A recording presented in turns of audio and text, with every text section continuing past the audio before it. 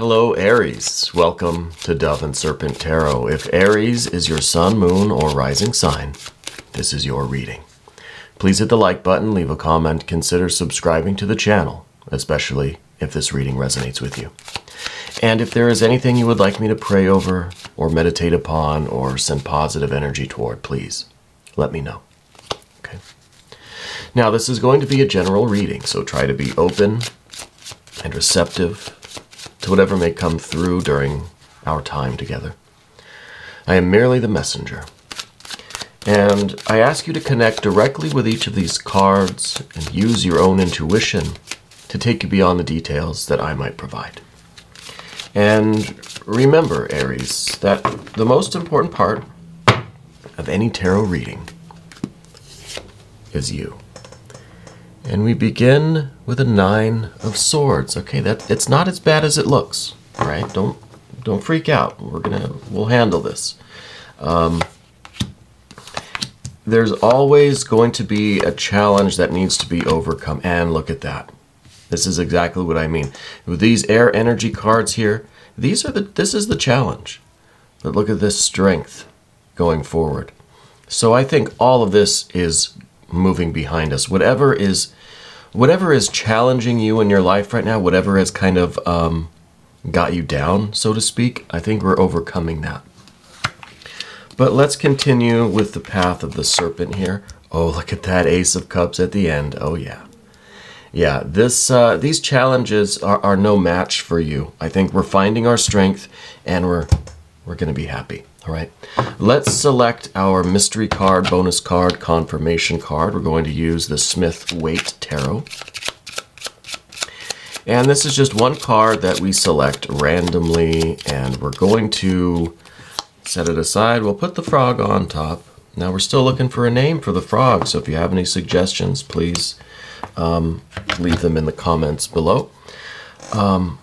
But hopefully that card will tie everything together, you know, and give us the confirmation that we need at the end of the reading. So let's take a look at what we have.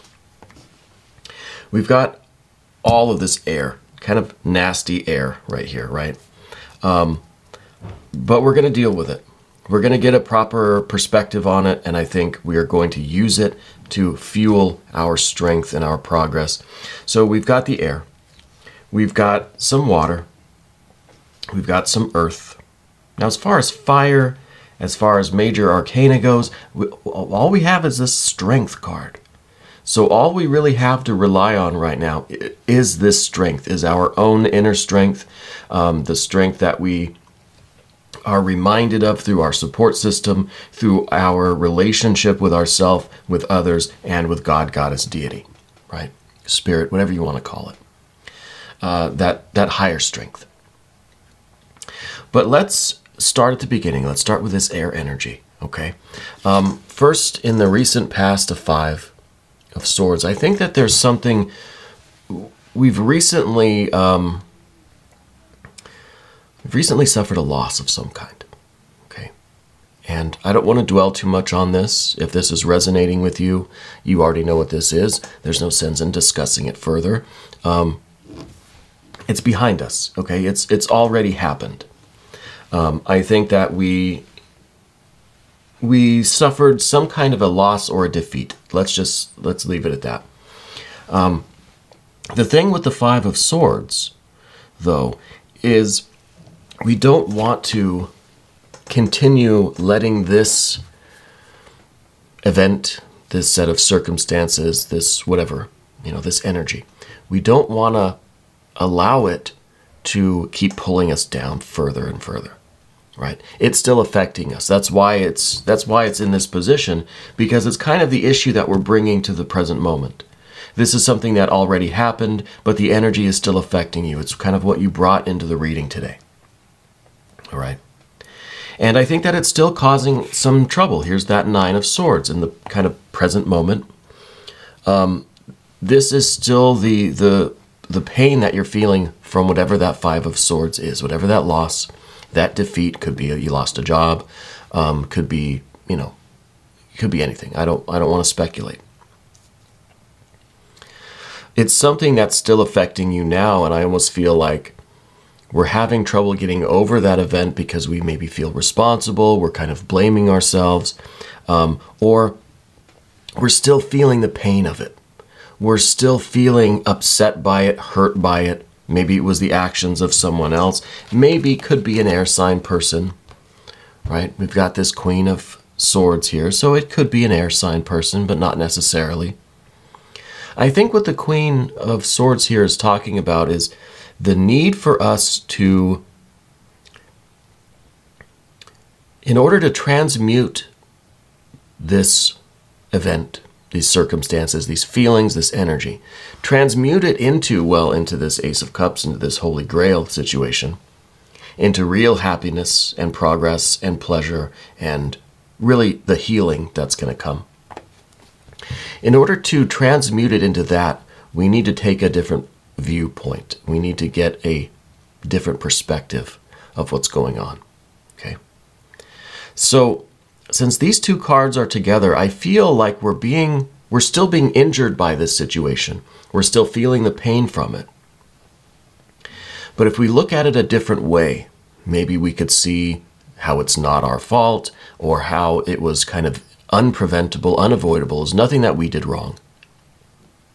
Nothing that we could have, prevented had we acted differently, right?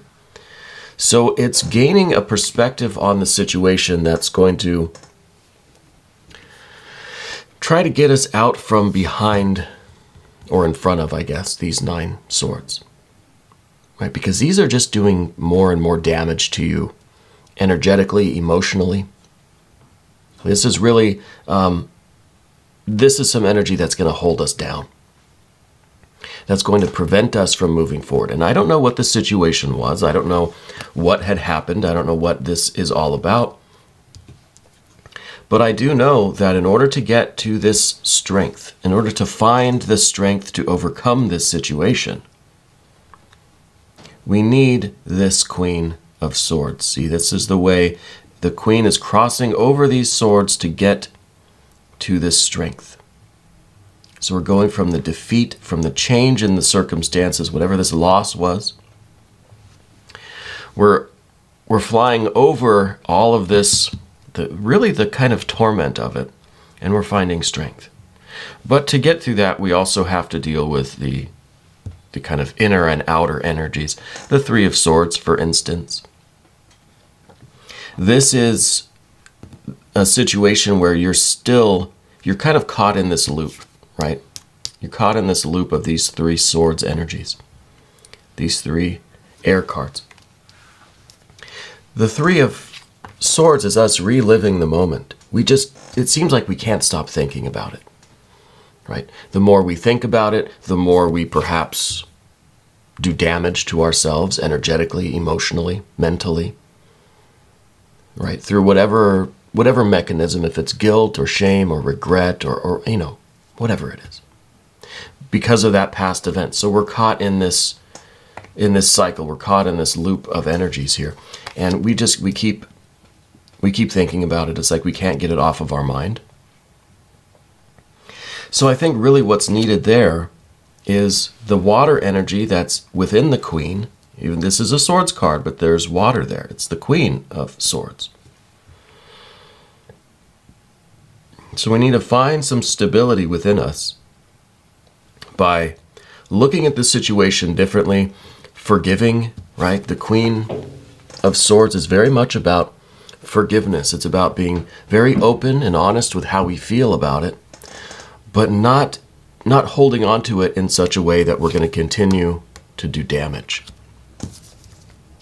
So it's about forgiveness for your sake, right? For the sake of your stability. So whatever's going on, we either have to forgive the other person, forgive ourselves, accept the situation as being kind of part of life, part of the universe, right? The greater plan, if you believe in that sort of thing. Whatever we have to do in order to get out of this loop, right? And the Queen of Swords is very much about patience and acceptance and forgiveness and understanding.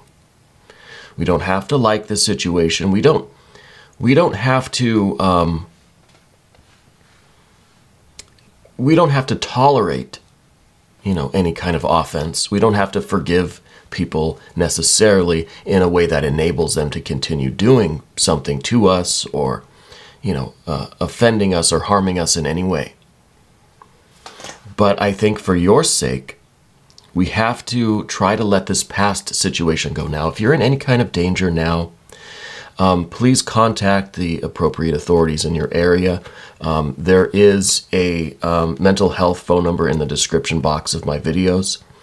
Down at the bottom, just scroll all the way down, and you'll find a phone number, at least for here in the U.S. Take advantage of whatever resources are available to you, okay, please. The primary thing here is to minimize the further impact on us emotionally, spiritually, from whatever this past situation is, right? We got to do what we got to do to get out of this loop, right? And this is changing our perspective, right? Seeing things for what they really are, not trying to sugarcoat anything.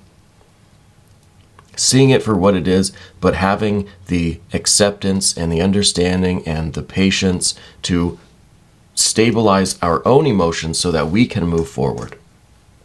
We're not doing it for anyone else's sake. We're not enabling anyone to continue harming us or anyone else. This is about you achieving some stability so that we can find strength, so that we can heal and be productive and move on with our life, right? So really we're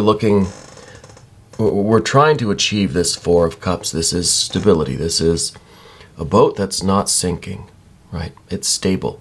It's a seaworthy vessel. Now, we don't know where it's sailing. It hasn't set off yet into, toward any kind of exciting adventure. But it is stable. It's not going down. There are no holes in the boat, right? This is where we need to get internally. Right? We need to get this stability. See, we have these odd-numbered cards, 3, 5, and 9. And this is a lot of motion. This is a lot of movement. It's a cycle that it's a vicious circle. It just keeps going around and around and around. We need stability. See, this is a 4. It's an even number. It's a stable state. This is all motion. And this is not good motion, right? So we need the stability here. Yeah. This is our goal for right now. And to do that, we definitely need strength. This is the only major arcana card here.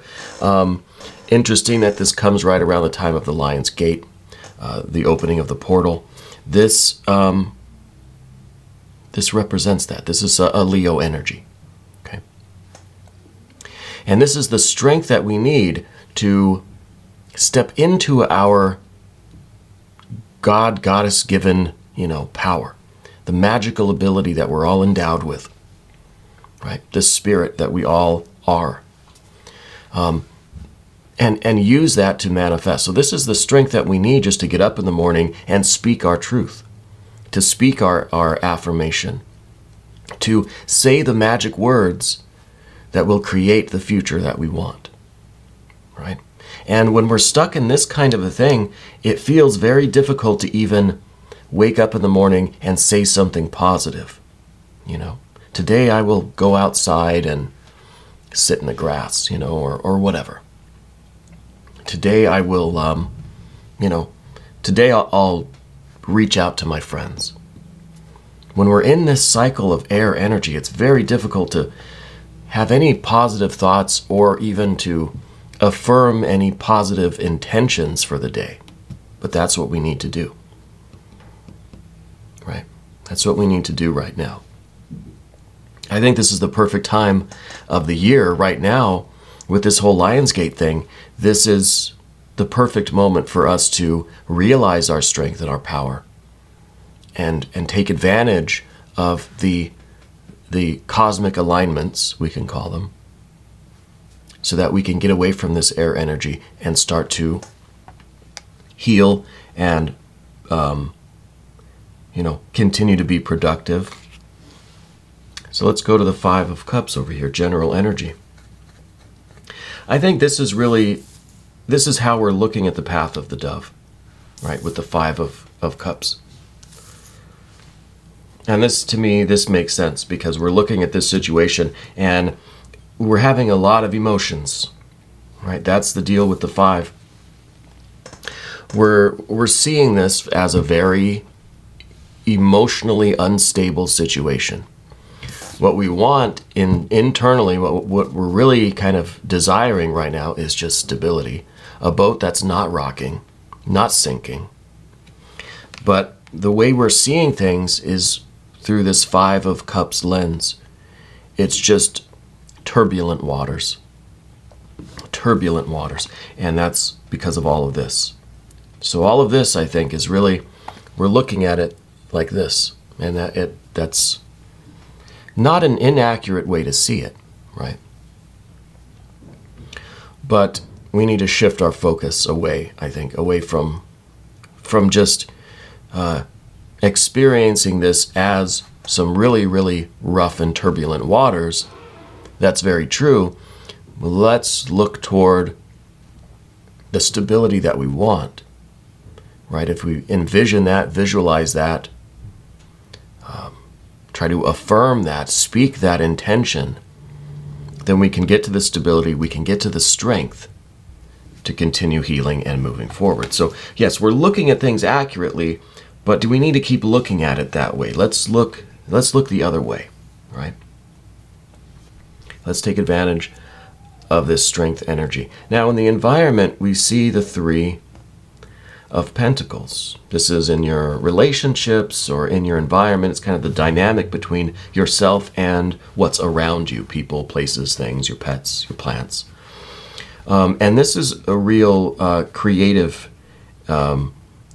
card. This is kind of saying the best thing that you could do now is to begin the work, begin the process of building things, doing things. Get outside and do the planting that you wanted to do, or mow the lawn, or fix the fence, or whatever. Get out and do these activities that you've been maybe putting off. Because of this situation, perhaps we've not really had much desire to get out and do anything. So this card's about creating, right? If you have some paints and some canvas in your other room that are just sitting there, now's the time to go and start using it, right? Start creating something. It could be anything. Start writing again, right? Focus on your business. Immerse yourself in your work a little bit, just to get back into that creative cycle, whether it's work or at home, in your relationships, whether it's something kind of extracurricular, some kind of avocation, getting back into your community work, your volunteer work. This card's about doing things, physical things, whatever it might be. Go for a walk, go for a run. It's activity. Yeah. And I think this is the best way to kind of start activating this portal, this strength, right? We have to shift how we're looking at things. We could be stuck in a Five of Cups and we could be looking at this all day. Nothing's going to change unless we start changing things in the physical world, in our environment, in the literal kind of physical manifested plane. We start doing things other than just looking and feeling and going around in this circle mentally, emotionally. To really activate this strength, to activate your own innate powers of manifestation, we have to start moving in the physical world, right? Doing things toward an objective, even if that objective is just to initiate things, right? Just to be active. And that leads us up here to the Knight of Pentacles. So this now is someone that has the knowledge of this far far-reaching vision, their ability to manifest, not just to activate energy now in the present, to get up and start doing things and to mow the lawn or whatever, but to see how their activities now are going to extend into the future and how their life can just expand and expand and expand. This is somebody that can basically see the future, someone that knows, right? This is someone that knows. They can see they see the blank canvas and they can already envision what the final piece is going to look like. Yeah. The canvas of your future, you know. This card's also in the position of what we don't want. You know, we don't, I think part of us, you know, the part that's already here and Five of Cups doesn't want to think about the future, doesn't want to look at what could be down the road, because we're stuck here. So if we don't start activating this, probably this, you know, trinity here, we're going to be stuck in this air energy, and we're going to be looking at things from the turbulent waters. We're not going to want to see. We're not going to want to admit our own strength. We're not going to want to get up and do anything. We're certainly not going to want to plan for the future, or to see the future, or to have this vision of the rest of our lives, because we're stuck here. This is what matters now, right? So that's why I think this card is here. It's in the position of what we don't want, but it's what we need. We need to understand what it is that we're trying to create long term, so that we can start doing some of that work now, right? And I think through this whole process, we get a little bit of this, right? This Ace of Cups, beautiful. This is the healing water. This is the beginning of healing, of a restoration, of happiness, of joy, pleasure, of productivity, of creativity. Right? This is the water that's going to just kind of overflow into every aspect of your life if we let it. If we let it. Things are so agitated now with this Five of Cups being stuck in this loop of air energy, that something as calm and as beautiful as this Ace of Cups is just kind of, well, it's part of this thing here that we just kind of don't want. There's part of us that doesn't want that. But this is what we need. And it's kind of that, it's that idea that, you know, it may sound like a grueling kind of suggestion, but once you start doing it, you realize that it's really enjoyable. You know, it's like when you know you want to go to the gym, or you start working out, or start running, or whatever it is, and you just have that, it's difficult to get started. Right? It sounds awful, but once you get into it, you're like, hey, this is kind of fun. Because you start to see the benefits. You know, just right away you start to see how this water energy is slowly flowing into every aspect of your life. You feel better, a little bit better physically, mentally, emotionally. You feel a little bit more spiritual, a little bit more light, right? A little bit more optimistic, a little bit more hopeful.